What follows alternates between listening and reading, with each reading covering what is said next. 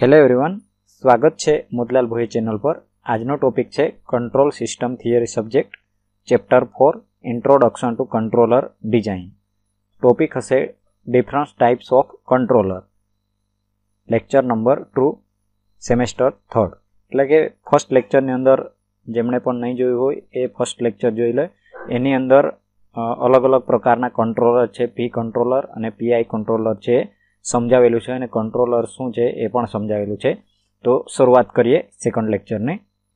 એમાં first question છે કે explain proportional plus derivative controller અથવા એને પીડી કંટ્રોલર કહી શકીએ કે પ્રોપોઝનલ અને ડેરિવેટિવ કંટ્રોલર। કે સૌથી પહેલાં આપણે પ્રોપોઝનલ કંટ્રોલર હતું એ જોઈ ગયેલા, ત્યારબાદ ઇન્ટરવલ કંટ્રોલર હતું એ પીઆઈ સાથે આવ્યું હતું। એટલે હવે આની અંદર કેવું આવશે કે પ્રોપોઝનલ પ્લસ કે ડેરિવેટિવ કંટ્રોલર। તો શરૂઆત કરીએ। હવે we have observe the proportional controller slow us increasing KP would reduce the damping and thereby produce overshoot. It could also tends to make the system unstable. A derivation action could help increase the speed of the response. કે derivative action કેમ કરવું પડે, કે derivation controller કેમ ઉમેરવું પડે, તો એના કારણે help increase speed of response, કે એની સ્પીડ છે એ ઇન્ક્રીઝ થશે રિસ્પોન્સ કરવાની કંટ્રોલ સિસ્ટમ માટે। The derivative action gives an output which is proportional to the rate of change of error. એટલે MDT એટલે કે આઉટપુટમાં કે જ્યારે ડેરિવેટિવ કંટ્રોલર લગાવવામાં આવે તો આઉટપુટ તરીકે કંટ્રોલરનું આઉટપુટ તરીકે શું મળશે, તો કે equal to KD d/dt ET મળશે। As the error initially is large, the derivative action gives a large value, કે આની અંદર એ large current of the value એની અંદર આવશે। As the error eventually BCom constant offset the derivative action BCom 0 as d/dt constant equal to 0, કે એની અંદર 0 લેવામાં આવશે। કે આપણે ડાયરેક્ટલી એ જે ઇક્વેશન છે એના પર જોઈએ। The PD controller hence increase the speed of the controller output. The mathematical expression of PD controller, the mathematical expression હશે આ હશે કે ટોટલ કંટ્રોલરનો આઉટપુટ કેટલું મળશે, તો કે KPET, એટલે આ જે હશે પી કંટ્રોલર માટેનું હશે, એટલે કે પ્રોપોઝનલ કંટ્રોલર માટે KPET plus KD d/dt ET plus M output, બરાબર। તો આ કંટ્રોલર માટેનું મેન ઇક્વેશન હશે, મેથેમેટિકલ ઇક્વેશન PD કંટ્રોલર માટેનું। કોમ્પ્યુટિંગ ધ લાપ્લાસ ટ્રાન્સફોર્મ, કે આને લાપ્લાસમાં ફેરવવાનું છે, એટલે આ કેપિટલ M થઈ જશે, આ કેપિટલ S અથવા સ્મોલ s આ લખી શકાશે। ત્યારબાદ KPES પ્લસ KDS ES આ ક્યાંથી આવ્યું, તો આ વિકલન માટે, કે આનું વિકલન થશે એ કેટલું આવશે, તો કે 1 છે એટલા માટે S થઈ જશે, અને આનું છે આ ES થઈ જશે, બરાબર। સિમ્પલ છે, આના માટે હતું આનું વિકલન 1 નું વિકલન S થઈ જશે એટલા માટે plus M output. It is important to realise that the error become constant, એટલે ઓફસેટ કોન્સ્ટન્ટ થશે, KD d/dt ET equal to 0। The above equation reduce proportional controller. Hair the PD controller do is not eliminate offset, કે એ આ જે PD controller છે ઓફસેટને દૂર નહીં કરી શકે, એના માટે PI કંટ્રોલર છે એ યુઝ કરવું પડશે। તો હવે બ્લોક ડાયાગ્રામની રીતે જોઈ લઈએ। અહીંથી ઇનપુટ છે, અહીંયાથી આઉટપુટ છે, અહીંયા એરર સિગ્નલ છે, આ KP એટલે પ્રોપોઝનલ માટેનું છે અને KD એટલે ડેરિવેટિવ માટેનું છે। જેવી રીતના ઇન્ટરવલ માટેનું હતું એવી રીતના KD d/dt, એમાં કેવું હતું KI સમેશન ઓફ dt આવશે, ET આવશે, તો એ પ્રમાણે જ આ KD d/dt લીધું છે અહીંયા એમ આઉટપુટ, કંટ્રોલરનું આઉટપુટ, અને આ જે છે સેકન્ડ ઓર્ડર માટેનું આ એક્સપ્રેશન છે ω(n²) S પ્લસ 2 એપ્સલો ω(n) છે મળતું છે જ છે। ત્યારબાદ એ derivative action equivalent to the adding 0 to the transfer function the Laplace domains, એ કે આપણે એને લાપ્લાસ કરતા કે શું ઇક્વેશન આવશે, તો અહીં તો KP જ રહેશે, કે અહીંયા KDS થઈ જશે। ત્યારબાદ અહીં આ જે સેકન્ડ ઓર્ડર છે એ તો રહેશે સ્ટાન્ડર્ડ સેકન્ડ ઓર્ડર સિસ્ટમ, અને આ બધા લાપ્લાસ થઈ જશે। તો હવે આના માટે કેવું થઈ જશે, આને આ અહીંયા એડ થશે એટલા માટે આ ઇક્વેશન આવી જશે KP પ્લસ KDS અને આ તો છે જ એટલે CS ભાગ્યા RS કે જે ઇક્વેશન ટ્રાન્સફર ફંક્શન ફાઇન્ડ કરવાનું છે તો એના માટે આઉટપુટ ભાગ્યા ઇનપુટ કરવાનું છે તો એના માટેનું ઇક્વેશન છે GS1 પ્લસ GS HS. હવે આના માટે GS કેટલું મળશે તો કે આ અને આ બરાબર તો KP plus KDS omega n square એટલે આના સાથે ગુણાકાર થઈ જશે કે KP KDS હતું એ આના સાથે આવી જશે S plus 2 એપ્સલો omega n 1 plus KP KDS omega n square S plus 2 એપ્સલો omega n કે આ બેઠું જ લખી દીધું બીજું કશું નથી કર્યું આ GS છે આ પણ GS છે 1 હવે ઇક્વેશન શું કહે છે કે GS 1 plus GS HS equal to 1 છે તો આ ઇક્વેશન બની જશે કીધું છે એવી રીતના આ અહીંયા લસાઅ લઈ લેવાનું સૌથી પહેલા આ અહીંયા પ્રોસેસ આ છે આ કરી જ નાખવાની એટલે S plus 2 એપ્સલો omega n KP KDS omega n square આ તો છે જ એટલે હવે શું થશે કે આ નીચેનું આ અને આ છે આ ઉડી જશે સેમ થઈ જશે એટલે તો એના કારણે આ ઇક્વેશન છે આવી જશે ત્યારબાદ શું કર્યું છે કે આ ઉપરનું આ સેમ લખ્યું અને આનું સાદું રૂપ આપી દીધું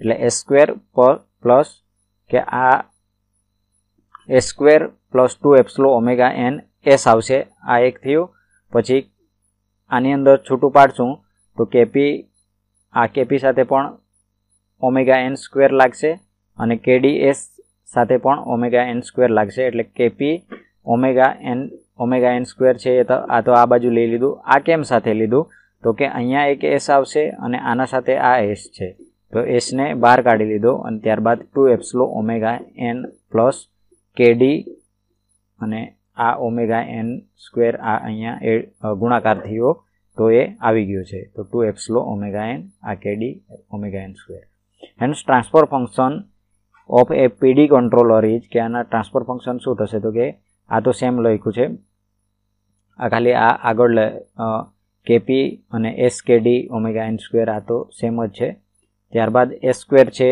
અહીંયા જ રાખ્યું સેમ છે અને આની અંદરથી omega 2 omega square 2 omega n અને આમાંથી ઓમેગા n છે બહાર કાઢશું એટલે અહીંયા 2 ખૂટે છે તો અહીંથી ભાગ્યા 2 કરી દેવામાં આવશે તો એના કારણે આ 2 આવી ગયું ઓમેગા n અહીંયાથી જશે 2 ઓમેગા n તો અહીંયા વધશે એપ્સલો બરાબર આ એપ્સલો વધ્યો પ્લસ KD એક ઓમેગા n બહાર જશે આની સાથે તો એક ઓમેગા n વધશે અને ભાગ્યા 2 એ અહીંયા આવેલા હતા એ છે અને S છે અહીંયા જે હતો એ જ છે એટલે અહીંયા આવી જશે plus KP omega n square આ તમે જ્યારે આ એમને એમ થોડુંક જ ઓછું સમજાશે પણ જ્યારે તમે આ હું પ્રોસેસ સમજાવું છું ત્યારે તમારે નોટબુકમાં આખું લખતું જવાનું તો તમને એ પ્રોપરલી સમજાશે કે કેવી રીતના એનું સોલ્યુશન લાવવાનું છે જો નોટબુકમાં કરશો તો આરામથી આવી જ જશે કારણ કે આની અંદર હું બોલું છું એ રીતના જો સોલ્યુશન કરતા જશો નોટબુકમાં તો એ આવતું જ જશે પણ જો આ તમને આવડશે એકવાર જો આવડી ગયું તો તમે એક્ઝામમાં સરળતાથી એ લખી જ શકશો કારણ કે એમાં સોલ્યુશન કરતાં તમને એક પછી એક કારણ કે આખું ગોખવાનું નથી કે આ સ્ટેપ તમને આવડે છે કે આ ઉપરનો આ એક સ્ટેપ લાવતા આવડે છે એના પરથી આ તો લાવવાનું છે તમારે યાદ નથી રાખવાનું કે આનું સાદું રૂપ આપવાનું છે કે કેવી રીતના આપવાનું છે મેં પ્રોસેસ કીધી તો એ તમારે નોટબુકમાં લખી અને તૈયાર કરી લેવાની જેથી કરીને એક્ઝામમાં સરળતા રહેશે ત્યારબાદ કહે છે કે compare with standard second order equation without any controller કે કંટ્રોલર ના હોય તો આ ડાયરેક્ટલી આ ઇક્વેશન છે આવી જશે હવે નેક્સ્ટ ક્વેશ્ચનની શરૂઆત કરીએ explain proportional plus ઇન્ટરગલ plus derivative controller એટલે એને કહેવાશે PID controller we discuss advantages of the each of the modes the proportional control gives control signal proportional to the error signal however proportional controller suffer from offset બરાબર કે proportional controller એ આ જે offset છે એનામાં problem થાય છે the integral controller calculate the integral of error thereby giving out of a control signal long there is a error hence the integral action eliminate offset the integral action however slow down the system the derivative action computes the rate of change of error gives out control signal which increase the speed of the response કે આ તમને ખાસ ખબર હોવી જોઈએ કે proportional controller છે તો એની અંદર ઓફસેટનો પ્રોબ્લેમ આવે છે તો એ સોલ્વ કરવા માટે ઇન્ટરગલ કંટ્રોલર છે એનો ઉપયોગ થાય છે, પણ ઇન્ટરગલ કંટ્રોલર જ્યારે યુઝ કરીએ ઓફસેટ દૂર કરવા માટે તો એના કારણે શું થાય છે કે એની સ્પીડ છે સ્લો થાય છે. સ્લો સ્પીડ થવાના કારણે કે એની અંદર કે ડેરિવેટિવ કંટ્રોલર છે ઉમેરવું પડે છે. તો આ ત્રણેય પોસિબિલિટી જોઈતી હોય કે ત્રણેય ફાયદાઓ જોઈતા હોય તો એના માટે PID કંટ્રોલર છે એનું એડ કરવામાં આવે કે which કોમ્બિન્સ the all the three modes is the most સુપેરિયર, કે આ PID કંટ્રોલરની અંદર ત્રણ પ્રોસેસ આવી જાય. A mathematical expression of PID controller is given below. MT કે ટોટલ કંટ્રોલર PID કંટ્રોલર માટે આઉટપુટ શું હશે તો કે KPET એટલે આ પ્રોપોઝનલ માટેનું છે, KI 0 થી T ET DT તો આ છે ઇન્ટરગલ માટેનું છે, અને KD D/dt ET તો આ D માટેનું છે ડેરિવેટિવ પ્લસ M આઉટપુટ. એટલે તમારે આ યાદ રાખી લેવાનું, ખાલી આટલું જ યાદ રાખવાનું છે કે ત્રણેય માટે અલગ અલગ. જો તમને PID કંટ્રોલર આવડે છે તો આરામથી એમાંથી PI કંટ્રોલર, પછી PD કંટ્રોલર અને P કંટ્રોલર છે આરામથી આવડી જશે. એટલે તમારે આ કંટ્રોલર છે આનું આ મેથેમેટિકલ એક્સપ્રેશન છે ખાસ યાદ રાખી લેવાનું.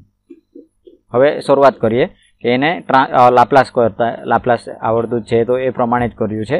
અહીંયા કેપિટલ MS થઈ જશે, KPES plus KIS ES plus KDS ES plus M0 M output. હવે આ પ્રોસેસમાં પણ આ ઓલરેડી કરેલું જ છે, આ પણ કરેલું છે અને આ પણ કરેલું છે, એના આધારે જ આ સિમ્પ્લિફિકેશન કરેલા છે. તો એ PID કંટ્રોલરનું બ્લોક ડાયાગ્રામની રીતે સમજીએ તો આ રીતે હશે કે KDને એટલે ડેરિવેટિવ છે અહીંયા મૂક્યું, પછી ઇન્ટરગલ છે અહીંયા મૂક્યું અને અહીંયા પ્રોપોઝનલ મૂક્યું. આ ત્રણેયનો પછી અહીંયા સરવાળો થઈ જશે એટલે KP KD અને KSનો સરવાળો થઈ જશે. અને ત્યારબાદ આ સેકન્ડ ઓર્ડર સ્ટાન્ડર્ડ સિસ્ટમ છે એ લખી દેવામાં આવશે. હવે CS ટ્રાન્સફર ફંક્શન મેળવવા માટે CS/RS એટલે આઉટપુટ ભાગ્યા ઇનપુટ કરવામાં આવે. તો GS 1 પ્લસ GSHS એ મૂકવામાં આવે. તો GSની જગ્યાએ શું મૂકવામાં આવશે? KP KDS plus KIS into omega n square SS plus 2 epsilon omega n 1 plus ને આ આવી જશે અને એની સાથે આ પણ આવી જશે. બરાબર, સેમ જ છે. હવે CS/RS equal to KP KDS plus KIS omega n square. કે સૌથી પહેલામાં પહેલું કે શું પ્રોસેસ કરી તો કે આ જે છે પ્રોસેસ એ કરવામાં આવી કે અહીંયાથી આ નીચેથી છે સિગ્નલ એ અહીંયા ઉમેરવામાં આવ્યું કે પહેલામાં પહેલું અહીંયા લસાવ લઈ અને પછી આ અને આ ઉડાવી દેવામાં આવ્યું. તો આ જ પ્રોસેસ કરેલી છે. તો KP plus KDS KIS omega n square, પછી S plus 2 epsilon omega n plus KP KDS plus KIS omega n square. હવે આનું સોલ્યુશન કરીએ. કે સોલ્યુશન કરવા માટે સૌથી પહેલાં આ જે S છે એનું લસાવ કરવામાં આવે એટલે અહીંયા થઈ જશે KPS, અહીંયા KDS સ્ક્વેર થઈ જશે અને KI અહીંયા આવી જશે. એટલે એ આ ઓપ્શન આવી ગયો. ત્યારબાદ ઓમેગા n સ્ક્વેર અને ભાગાકારમાં S. ત્યારબાદ આનું સાદું રૂપ આપી દેવામાં આવે S square plus 2 epsilon omega n S equal to. હવે આ જે S છે એને પણ સેમ પ્રોસેસ કરવામાં આવશે. KPS વત્તા KDS સ્ક્વેર પ્લસ KI ભાગ્યા S ઓમેગા n સ્ક્વેર આ કરી દેવામાં આવ્યું. ત્યારબાદ હવે કે આ S છે અને આ S છે ઉડી જશે તો શું થશે? KPS KDS square KI omega n square. અહીંયા આ જે છે આ S ડાયરેક્ટલી નહીં ઉડે પણ અહીંયાથી આ પ્રોસેસ થશે ખરી, પણ આ ક્યાં પેલા આ જે પ્લસ છે એના સાથે લસાવ થઈ અને પછી ભાગાકારમાં S આવશે એ ઉડી જશે. બરાબર, તો અહીંયા થઈ જશે S cube 2 epsilon omega n અને square plus KPS KDS square plus KI omega n square. ત્યારબાદ શું કરવામાં આવે કે આને ઓર્ડર પ્રમાણે ગોઠવી દેવામાં આવે. આ સ્ક્વેર વાળું પહેલાં, પછી S વાળું અને KI વાળું, એટલે આ આવી ગયું. ત્યારબાદ અહીંયા S ક્યુબ છે એને અલગ પાડી દે, આ અહીંયા લખી દીધું છે અને સ્ક્વેર વાળા કયા કયા આ છે અને આ છે એટલે 2 epsilon omega n plus KD omega n આ અહીંયા ગુણાકારમાં આવી જશે. આના સાથે પણ ગુણાકાર થશે, આના સાથે પણ ગુણાકાર થશે અને આના સાથે પણ ગુણાકાર થશે. તો એના કારણે આ જે KDS સ્ક્વેર છે તો એ આ ઓમેગા n સ્ક્વેર અહીંયા આવી જશે. તો એના કારણે આ બનશે અને પછી S સ્ક્વેર છે આ જે 12 હતો અહીંયા ને અહીંયા હતો એ 12 મૂકી દીધો. ત્યારબાદ KPS omega n square S આવી જશે. KP omega n square S plus KI omega n square. This is the transfer function of the PID controller. તો તમારે લાસ્ટ જે ટ્રાન્સફર ફંક્શન લાવવું હોય તો એના માટે આ પ્રોસેસ કરવી પડે, નહીં તો તમે અહીંયા સુધી આવો તો પણ તમારું સાચું છે, પણ આ પ્રોસેસ કરો તો તમને પૂરેપૂરા માર્ક છે એ મળશે. આશા રાખું તમને દરેક વસ્તુ ક્લિયરલી સમજાઈ ગયો હશે. નેક્સ્ટ વિડીયો જોવા માટે આ ચેનલ સાથે બન્યા રહો. તમને નેક્સ્ટ વિડીયો થોડાક સમયમાં જ આવી જશે. આભાર.